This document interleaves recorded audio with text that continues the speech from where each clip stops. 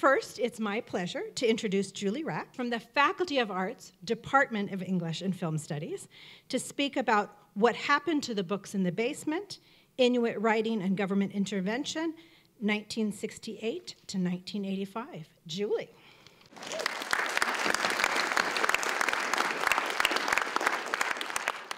Hi, everybody.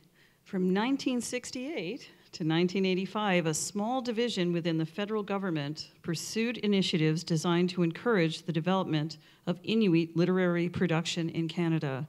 At times, acting without the knowledge of the writers themselves, officials within the Social and Cultural Development Division of Indian and Northern Affairs Canada, which is also known as the SCD Division, made programs aimed at what they called literature development, and so intervened directly in book production by Inuit, buying parts of the print runs of books and storing them in the basement of its headquarters, giving copies away for free to visiting dignitaries. Inuit literature exploded onto the Canadian literary scene in the 1970s. How did the SCD division shape the publishing and circulation of that writing, and why was this done without the knowledge of the writers themselves? Dr. Kiwi Martin and I discovered the work of the SCD division when Minnie Audla Freeman, Inuit author of the reissued memoir Life on the Helunat, told us that without her permission, copies of the 1978 version of her book had been stored in the basement of the Department of Indian and Northern Affairs. What is more, we found out that this had been a regular practice. Many books, including Marques's Harpoon of the Hunter, often called the first Inuit novel, had been treated in the same way.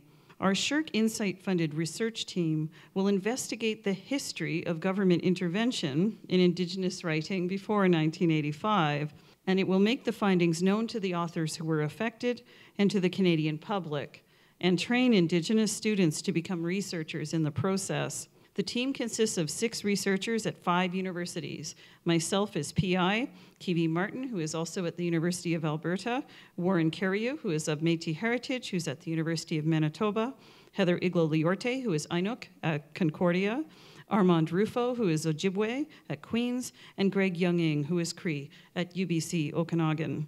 We will ask why the SCD division intervened as it did, which books were funded and stored, why authors weren't told about the practice, and generally what the rationale was for intervention.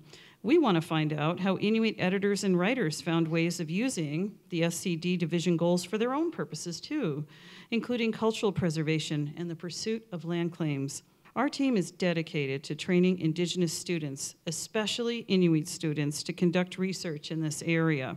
We'll consult at all points in the process with Inuit writers and editors affected so that we do this research in a good way. We'll look for documents at Indigenous Affairs and the National Library of Canada, and we'll interview people who worked with the SCD division or who knew about it, especially Inuit writers and editors whose work was stored in the basement. We'll make a research blog to ensure transparency, and we'll share the findings with those writers affected and their families, with Inuit communities and with the Canadian public, who all should know what happened, why did this happen, and how does this affect what is known about Inuit writing right now.